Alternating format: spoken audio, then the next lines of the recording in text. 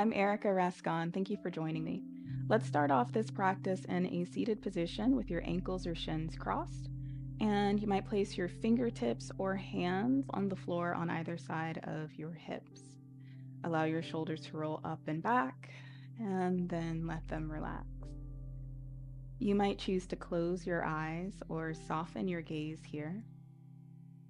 And start by bringing your awareness to all the parts of your body that are now making contact with the floor. Perhaps pressing the hands or fingertips down firmly, and then softening that tension. Noticing the weight distribution between the left and right hemispheres of your body, finding a bit of balance in both glutes. You might also notice the edges of the feet, outer edges of the legs, and let yourself feel anchored in the seat. Good. We're now going to take 3 cleansing breaths, breathing in through the nose and out through the mouth. So let's exhale collectively here. And then inhale through the nose. Exhale through the mouth. Twice more at your own pace.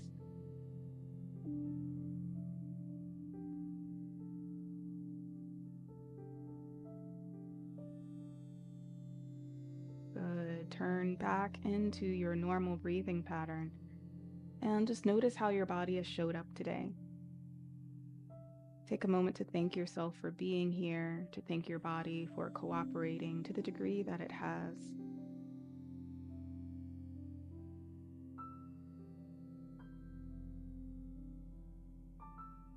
Good. We are now going to allow ourselves to set an intention or a dedication for your practice today. And I recommend setting an intention or dedication that involves your community involvement and your advocacy for your community. Take about 3 to 5 breaths to set an intention or a dedication here.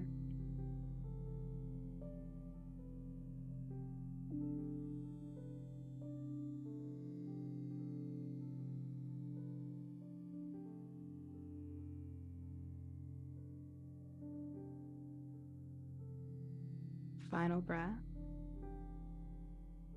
And then take both hands, place them over the center of your heart, and just sort of imagine that you are sealing in that intention or dedication that you've set. We'll take a big breath in through the nose and out through the nose to seal it in. And then blink open your eyes if you've closed them. We're going to change the cross of the leg so that the opposite shin is in front. And we're going to go through a couple of flowing sequences, one movement moving effortlessly into the other. We're doing this for today's class to help illustrate physically how our actions can have a ripple effect in our community, and how each of us are a bit interdependent upon one another, even in very subtle ways, right? So we're going to demonstrate that through flow today. We're going to start off with a lateral flow. So let's place our left hand down on the mat and lift the right arm up. As you exhale, let that right arm drape down and forward, swinging your torso forward as you come up onto the other side, mirror image. Let's do that again. Exhale, let it sweep forward. Inhale, up on the left. Exhale, sweep the right arm forward. Inhale as you lean towards the right. Good. Start to move as quickly or as slowly as you would like. Just sort of noticing that this is going to vary in everyone's bodies. You may want more speed, more tapas, heat building, or you may want to take this nice and slow. We'll be here for about 3 to 5 breath cycles more.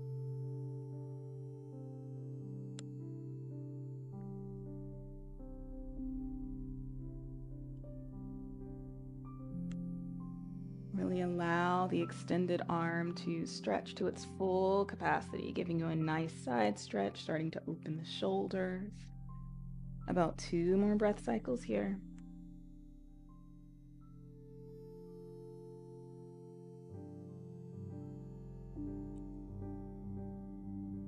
Good. And the next time that pendulum swings towards your left side, you're going to hold there on the left, letting your right arm extend overhead, maybe even bending into that right elbow and holding on to your head, using it as a little extra weight. Take a few breaths here, supporting yourself with that bottom arm in any way that feels good to you.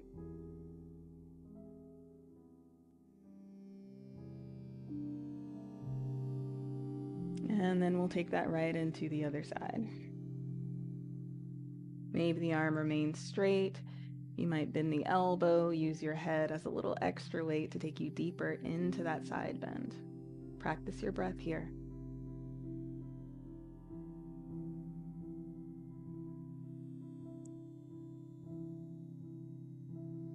Good. Final breath. And let's inhale to bring ourselves back towards center, placing the hands on the knees or the thighs for a few rounds of seated cat and cow.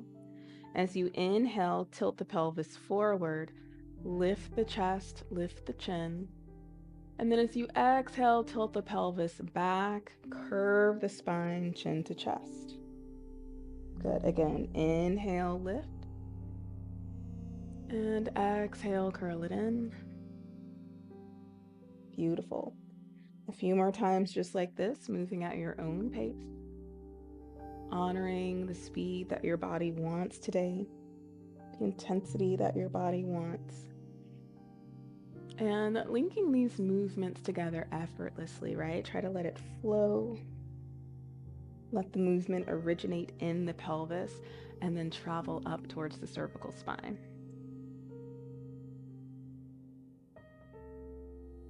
Beautiful. Let's do twice more here if you're moving at my pace.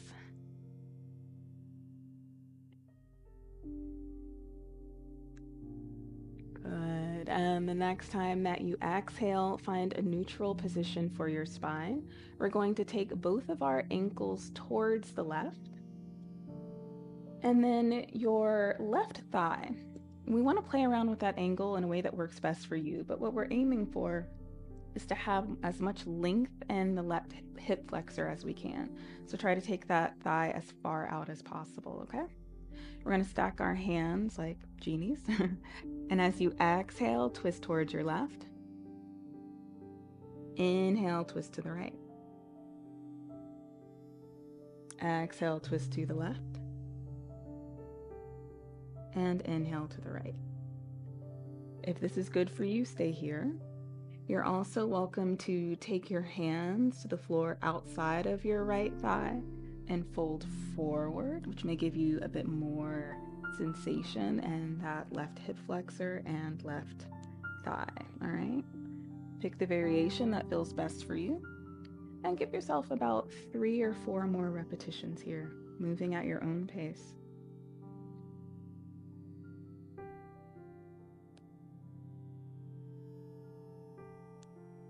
Allow the hip to move. Allow your left sit bone to drop down as you twist towards your left. And really lengthen out the thigh as you twist towards the right. Final time if you're moving at my pace. And then we're going to make our way back up towards center. Change the legs. Again, looking for as much length as you can get in your right thigh and right hip flexor this time. We're going to exhale as we twist to the right. Inhale to the left in the variation that feels best to you. Based on how quickly you're moving, we're aiming for 5 to 10 repetitions.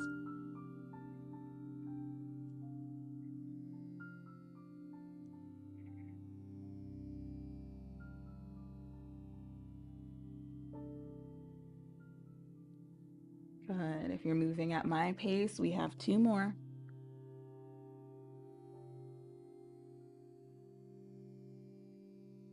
And as we inhale, we'll come back to center. And we're going to come into a tabletop or hands and knees pose, facing the long edge of your mat. So you want to give yourself as much space side to side as you can. So starting off in tabletop position, we're going to extend the left leg out towards the left. Make sure that the arch of your left foot is in line with your right knee. And then come on up to kneel on that right knee. We're going to pass through gate pose, Parigasana, and an alternation, okay? So let's start off with a nice big inhale as you lean your body towards the left. And then as you exhale, place your right hand on the floor and take your left arm overhead. Long stretch. Good. Inhale to lift. And exhale to lower. If your balance feels a bit off, press the pinky edge of your left foot down into the floor. And keep your hips shifting forward so they stay stacked over that right knee rather than your hips and tailbone jutting out behind you. Okay? Good. About 3 more times here if you're moving at my pace.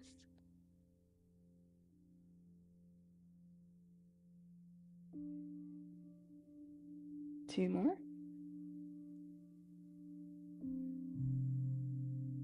Try to move as gracefully as you can, not for aesthetics, but because that means you're using core control, right? Rather than momentum. Last one.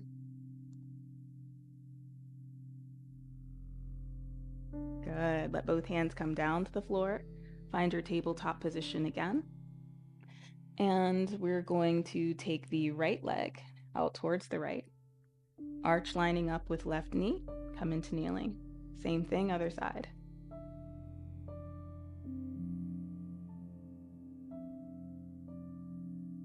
Every movement linking to another and linking gracefully based on the strength of your core, which I find to be really interesting in a class about, advocating for the community, right? Because it's those core values that link us together. And the strength of those core values and the strength of our link is what's going to help things become a bit more fluid and easeful in our communities. Something to think about. 2 more if you're flowing at my speed. Keep pressing the hips forward like you are squeezed between 2 panes of glass. Good. And then make your way back into that tabletop position. Let's go right back into our setup for gate pose, but there's a little bit of a switch here. So we have our left ankle lined up with the right knee. We're going to take our right hand and bring it to the mat outside of the right knee. So you're coming almost back into this side plank variation. Now we're going to lift the left leg and let it hover, keeping the ankle roughly in line with the hip. Hold here for 5, 4, 3, 2, 1. Kapinjalasana, which is a phrase I don't use often, but that means taking your right hand to your right ankle and taking the back bend, sending your chest and your heart forward as your head leans back. Take a few breaths here, just kind of feeling into the pose, getting into the hips, the thigh. And then let's flow. Inhale to extend the arm and leg. Exhale, bend the knee, take the hand back to the ankle. Good. Inhale, arm and leg. Nice and straight. Exhale into the back bend. Beautiful. 3 more. You might feel that sensation in the outer hip. Welcome it, savor it. It's making you stronger. If the balance is challenging, you might look down to the floor. Find a little focal point that's not going to move. Good. Let your foot rest down on the ground for stability and start to transition sides. We'll all meet up in the side plank variation using a nice big inhalation. Get long and strong. Leg lifted. And then as you exhale, bend the knee, reach it back. A few breaths here. Feel into the pose with your body. See where your range of motion is now before we start to flow. Inhale for length. Exhale. Inhale for length. Good. Exhale. This pose translates into something like Katham bird pose. Which makes me very curious about what this bird looks like. Final repetition here. Long and strong in the arms. Lifted chest, open heart in the back bend. Good. Find some stability in the floor. And now let's turn towards the short edge of our mat, finding a tabletop position with your legs towards the midline, wrists stacked under your shoulders. If that feels too intense on your wrist, you might take your hands slightly forward so you're decreasing that bend. We're going to go through a few rounds of bird dog. So let's lift the right leg out behind us. Take the left arm forward. Pull your ribs and navel away from the floor. Inhale, lift the arm and leg. Take the back bend.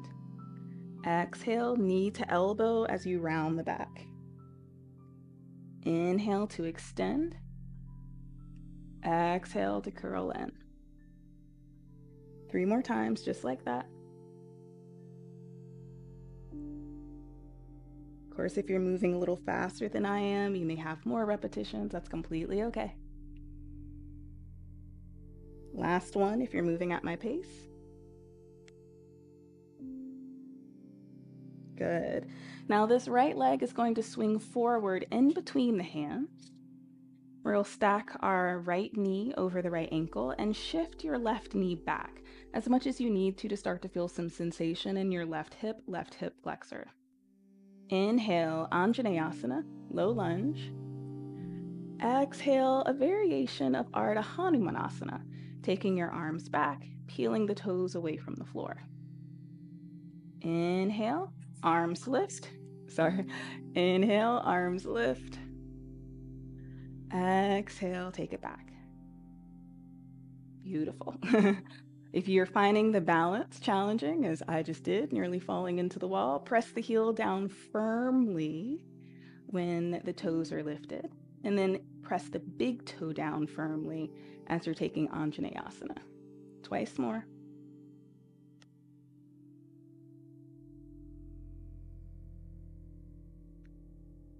Last one.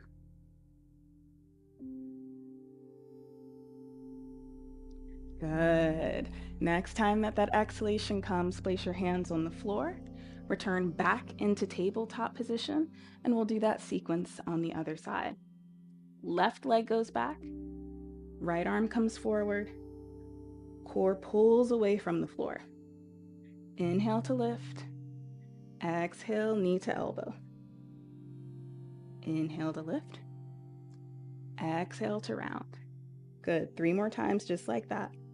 Drawing your navel up towards the ceiling every time you round the back, making yourself as small as possible.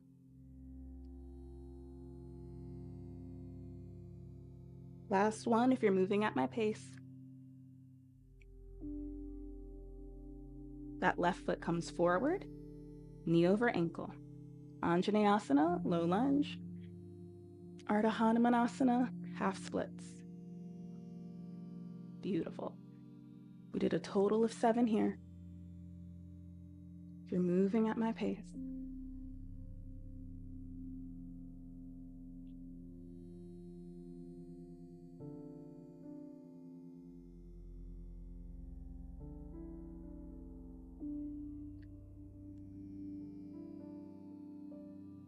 Good. Last one.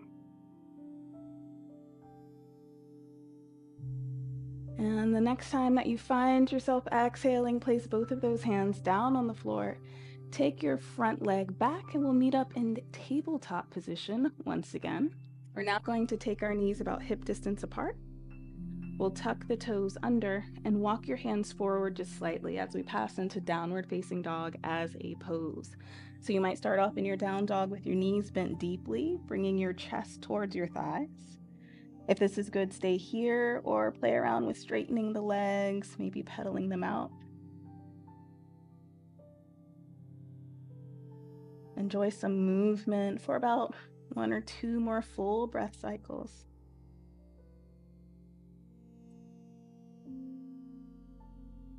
And then we're going to walk the big toes towards one another, towards the midline. Inhale to lift that right leg up. And then as you exhale, bring your right knee towards your right elbow and stack your shoulders over your wrist. Lower the right shin to the floor. And then start to ease your left thigh back until maybe both thighs rest on the floor. If not, grab a prop like your block and place it under your seat, under your right thigh for support. Our flow here is going to be a lifting of the chest as we inhale and a lowering of the chest as we exhale. Inhale to lift. Even if the range of motion isn't broad and sweeping, find the lifting and the lowering that's appropriate for you.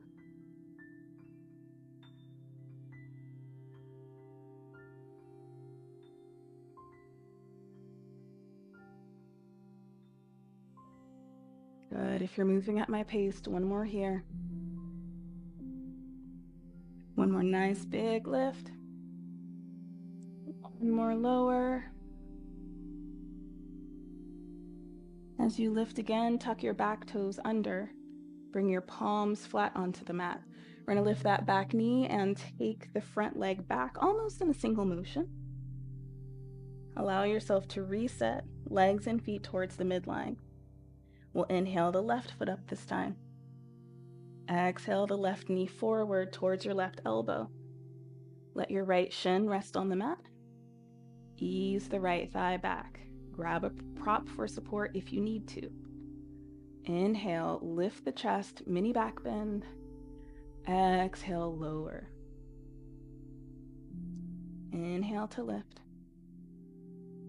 And exhale it down. Good. 3 more just like this. Press the ball of the back foot down into the mat, helping to square off the hips.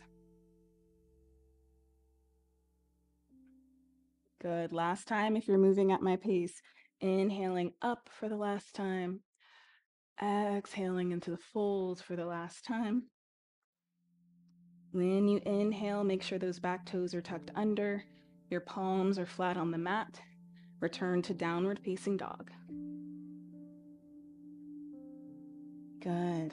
Go ahead and wag your tail from left to right. Twice more on each side.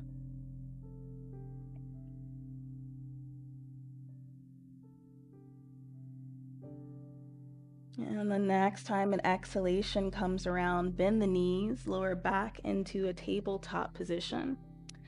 We're going to take the knees a little bit wider than the hips and let your big toes touch behind you.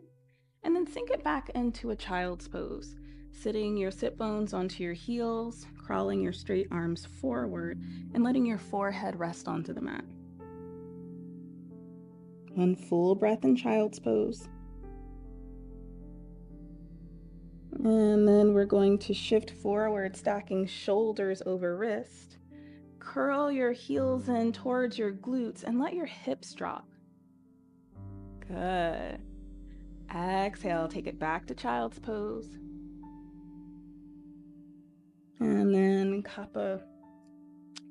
Raja Kapotasana.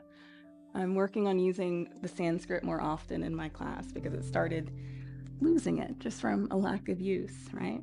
So getting back into honoring the roots in the practice, getting back into the Sanskrit, definitely making some fumbles along the way, but that's learning, that's life. Take it twice more here, shoulders over wrist, toes towards the back. Sink it into child's pose, nice long spine. Last one. Good, exhale it back.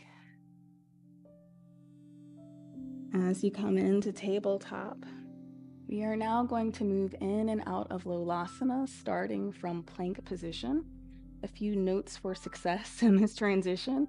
Make sure that your fingers are spread nice and wide to give you a good base, and your index fingers are forward. Step your feet back into plank. And then as you exhale, take your right foot forward, top of the right foot rest on the floor. Then do the same with the opposite leg and take it back. Now, putting your knees outside of the arms gives more people more space. Putting your knees inside of the arms, less space, more core engagement. Twice more. Changing the position of the shin each time. Good, knees to mat. Take your wrist, flip them so that the wrists are forward. Fingertips face the knees. Doesn't need to be perfectly 180 degrees, just find what feels good to you. Take a few breaths here. Nice straight elbows.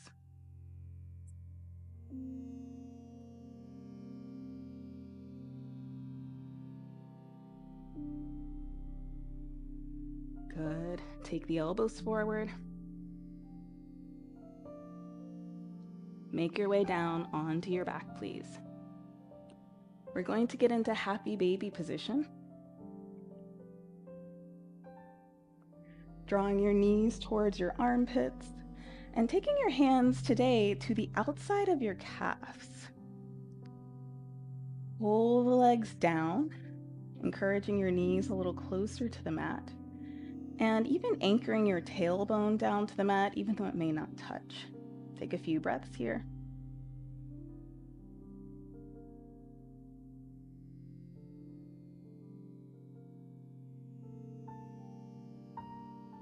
Now we're going to straighten both knees, take the legs into a V shape. I'm going to scoot away from the wall just a little. Good. Now we're going to flow in between those two poses. So as you exhale, knees bend. Inhale, knees straighten. Exhale, knees bend. Inhale, knees straighten. Good. Start to move at your own pace, finding what works for you. Straightening the legs, straightening the knees, bringing the toes towards the floor as much as you can in this reclined, wide-legged forward fold. Good. Let's take it 3 more times if you're moving at my pace. For 3,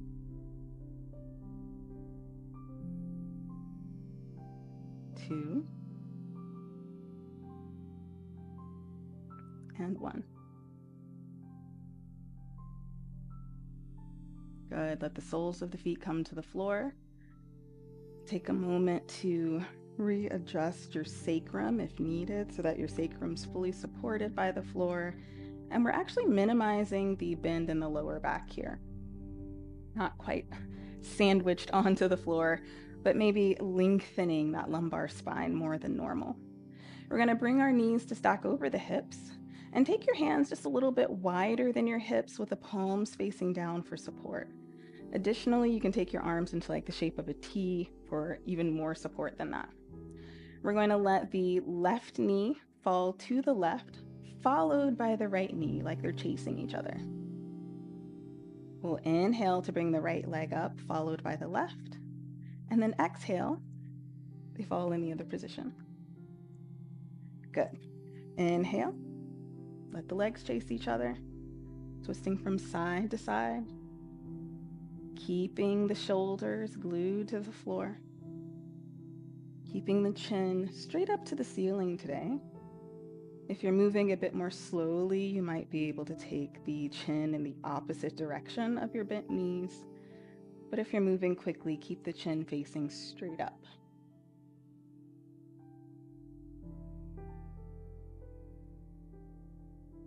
Good. Twice more. If you're moving at my pace.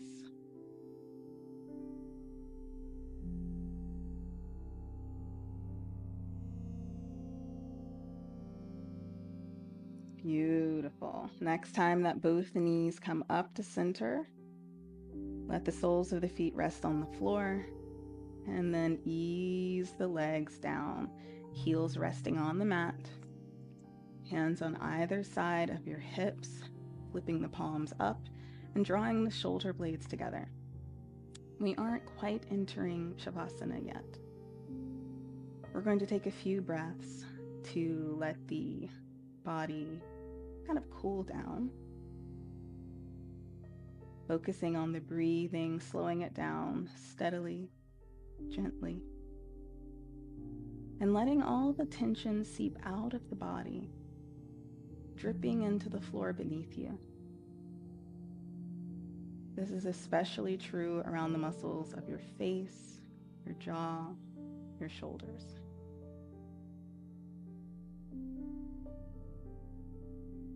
Good.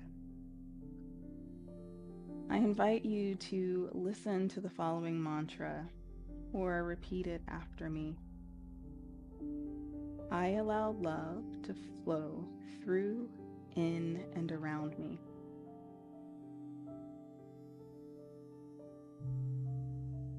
Again, I allow love to flow through, in, and around me.